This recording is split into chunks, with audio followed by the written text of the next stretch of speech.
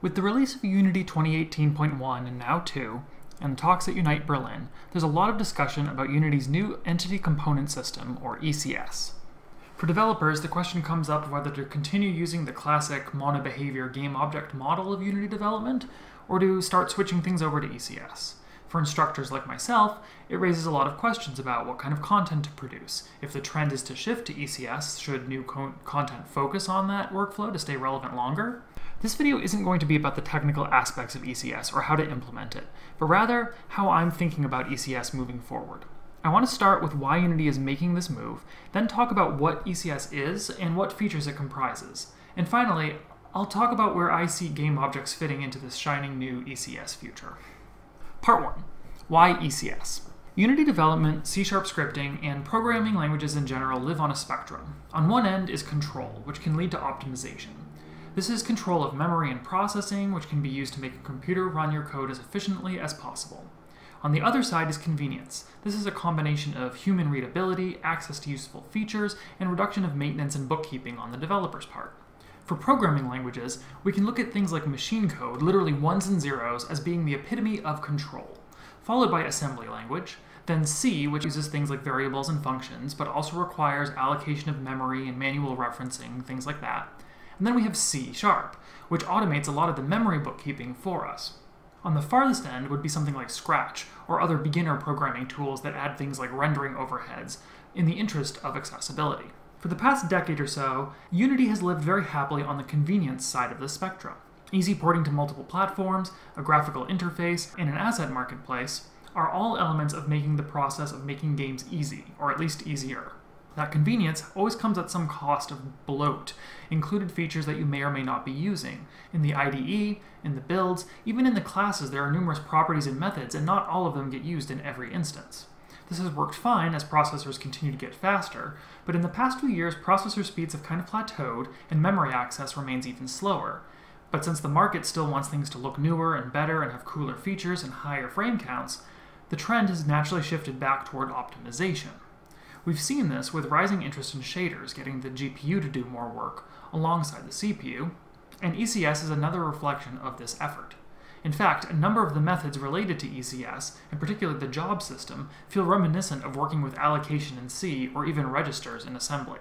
Unity is getting more out of the same processing power in three main ways: arranging memory more efficiently, using multiple processor cores, or multi-threading, and producing more optimized code from the existing C# scripts. Which brings us to an important point. The ECS isn't alone in this change. Part 2. The ECS versus the job system. When people talk about ECS in Unity, they're typically actually talking about three things: the Entity Component System, the job system, and the burst compiler. The burst compiler is kind of its own thing, so we're not going to look at it right now. ECS and the job system work together, and they have some things in common, but they are actually two separate systems.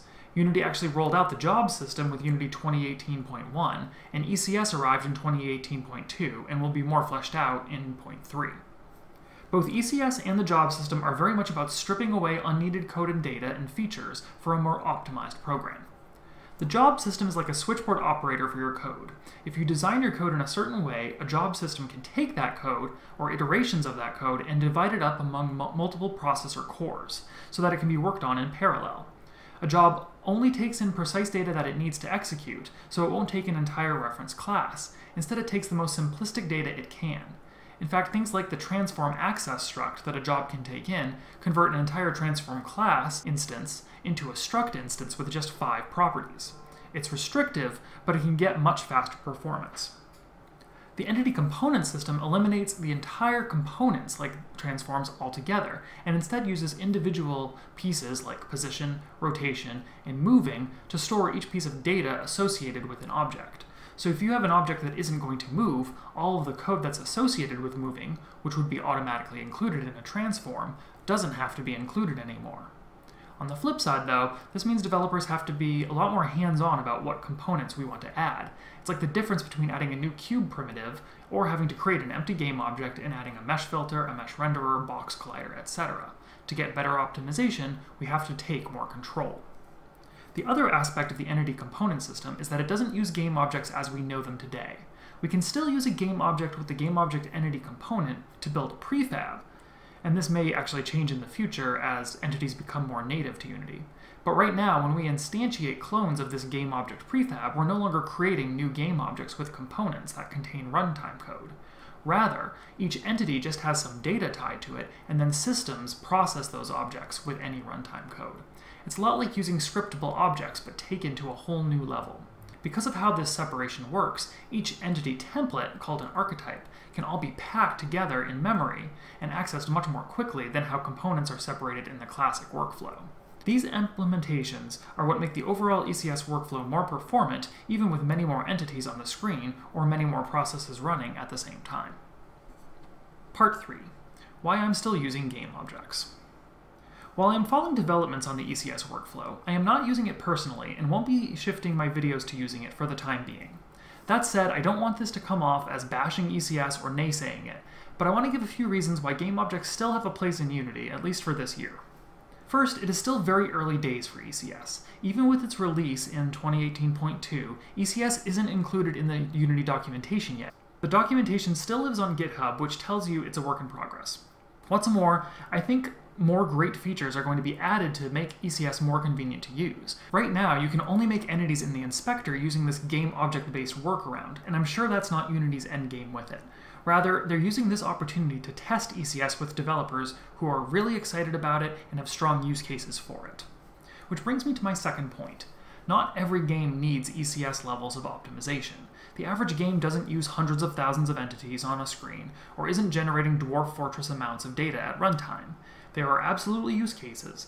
High-fidelity VR games that need to maintain 90 FPS will benefit from this. And there will be games that rely on these optimizations to make more complex features or mechanics viable. But if I'm making a card game or a retro platformer, I can probably get by fine using game objects right now, especially since the feature set for ECS is still fairly limited. Which is another reason I'm holding off, especially with using ECS in tutorials right now. ECS requires a lot of manual control right now, especially in maintaining references to entities and calling and completing jobs. As an instructor, I still get questions from viewers about things like destroying an instance of an object, or making a reference to a class instance. Jumping down to a level of bookkeeping that's closer to writing in C isn't going to benefit new developers, and those who are skilled enough to engage with ECS know where to find the info they need. But once again, this is still early days for ECS, and I know it's where Unity is heading, so I'm sure that Unity will make it more intuitive in time. Eventually, I imagine there will be new features for making entities that may have a bit more feature bloat on the development end, but will maintain the high levels of optimization for your game builds. And eventually, like how C# went from a language option to the preferred language to the only language to code in Unity, I'm sure ECS will become Unity's primary workflow, and when that happens, I will be making tutorials for it. For now, though, game objects still work, and if you're just getting into game development, they're a useful tool to help make games, so I'll keep using them. Anyway, those are my thoughts on ECS right now. Hope they've given you something to think about, and as always, thanks for watching, and I'll see you next time.